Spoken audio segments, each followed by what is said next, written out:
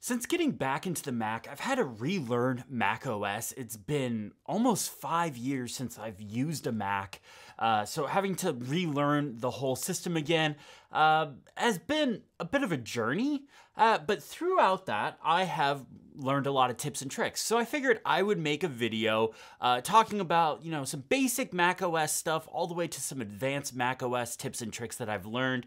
I've heard from a lot of you all that have been longtime viewers of the channel that use iPads, that love iPads, but have also gotten back into the Mac with the addition of the M1 Max. So I figured this would be a really interesting video. My thanks to Drafts for sponsoring this video.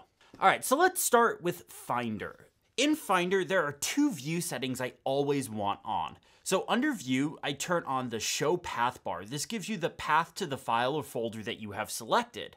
If you right-click on this, you can quickly copy that path or open that folder in Terminal. The second is Show Status, and this is also under View. This shows the status of the drive you are on. This is really handy if you need to keep an eye on how much space you have left on that selected drive. You can also select the default view style for Finder. First, pick the view you like, then click the menu button, show view options, then check the buttons that say always open and browse in. In the same window, you can also increase the font size in Finder. You can edit what's in the Finder sidebar by going into Finder, Preferences, Sidebar. One of my favorites in this selection is the Shared Folder. This shows all the shared files and folders you have in iCloud Drive. There's different sections based on who originally shared the folder or file. In Finder Preferences, you can enable icons for the drives that are attached to your computer or servers you are connected to. I found this extremely handy after I built my NAS, so this way I can quickly see if the NAS is mounted to my computer, and then I can quickly access those drives right from the desktop. You can right-click on the desktop and select Show View Options to edit how this is displayed. In Finder, just like Safari, you can have multiple tabs. With a Finder window open, you can hit Command-T, and this will open another tab in Finder. Now, this actually works for a lot of Apple's built-in apps, like Terminal or Pages. So it's a really handy tip just to, try in any given app that you're in. Let's talk about Quick Look. Quick Look is one of my favorite features in macOS. If you have a file selected, you can hit the spacebar and it'll open up a preview of that file. So if this is a PDF document or a text document, you will see the text of the document. You can read it right from Quick Look. With macOS Monterey, you can now actually select the text from a PDF document in Quick Look. This wasn't available before. So you don't have to OCR a document anymore to be able to copy text out of a PDF. You can just hit the spacebar, select it, Command-C, and it's copied right to your clipboard. Also with PDFs in Quick Look, you can now annotate them and sign them right from Quick Look. You just hit the annotate button and you can make any changes you want. With video files, you can trim them, so you can cut them down to a smaller scale. This is something you could do in QuickTime as well, but doing it right from Quick Look is just quick. If you have Quick Look open, you can hit Command-O and it will open right into the default application for that file. So if you need a little more control over that file than what Quick Look can give you, there's a quick way of opening it. This video is sponsored by Drafts. Drafts is one of my absolute all-time favorite applications. Drafts is a text editor that supports different syntax highlighting like Markdown or task paper. I use this for writing notes, thoughts, long-form writing, grocery lists, just about anything that I write down, I write in Drafts. The core idea behind Drafts is it's a fast place to capture any note, thought, or idea.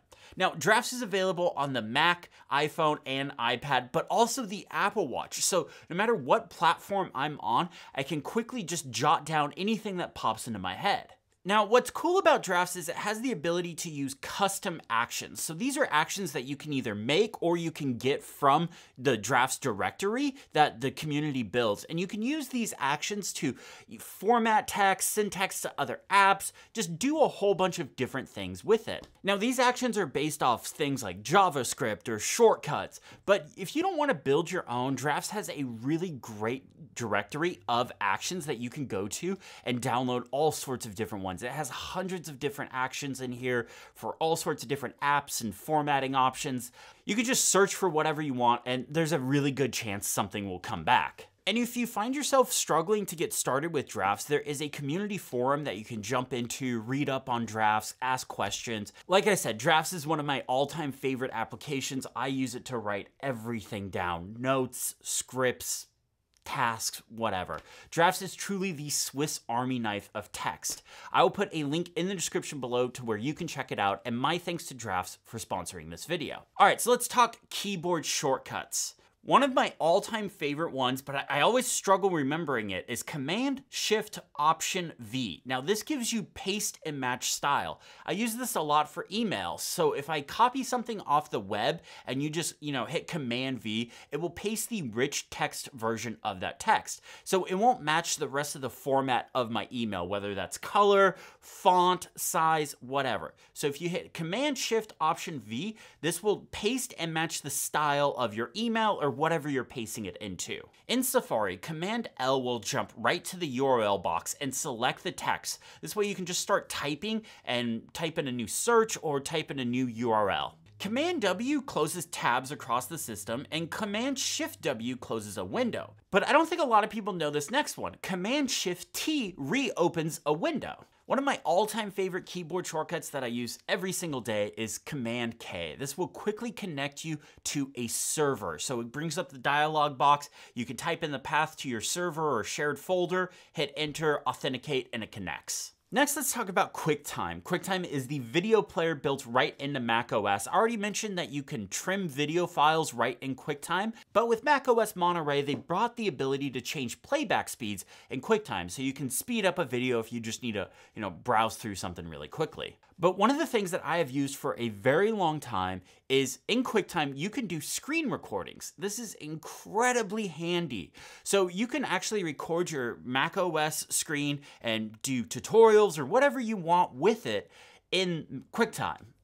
You can also set it up to record a web camera or an external microphone. I used this a lot from when I was podcasting back in the day. In the Shortcuts app, when you have a shortcut open, you can go into File and then select Add to Dock. This will move a shortcut to your dock. Now, you don't actually have to keep it here. You can remove it from the dock, but what this does is it makes that shortcut now searchable. So if you use something like Spotlight or Alfred, when you hit Command Space, you can type in that shortcut's name and it'll show up right from Spotlight or Alfred or whatever app you use for searching. Full screen mode is an interesting feature. I don't know a lot of people that use it, but for me, I actually find it quite useful because it hides a lot of the distractions that macOS has. It hides the dock, it hides the menu bar, and you're just focused on one or two applications like the iPad, and that's something I do like about the iPad. If you hit the green button, an app will go into full screen mode. Hover over the green button to get full screen options. You can then create split view pairs like you can on the iPad. Hover over the green button in full screen mode to replace or change up the application pair. You can drag the center pill icon to change the layout size. This is actually a lot more granular than iPadOS. It's not limited to like a 1/3, 2/3 view or a half and half view. In System Preferences, Mission Control, you can set up hot corners. When you drag your mouse into these corners, they will trigger different actions. I have these for quickly jumping to my desktop, screensaver, and notification center. I didn't want to go too overboard in this tips and tricks video. I have a bad habit of doing that in other kinds of tips and tricks videos. So let me know if you like this video in the comments below and I can do more of them in the future. My thanks to Drafts for sponsoring this video. If you like it, hit the thumbs up button, subscribe if you haven't already, and have a great day.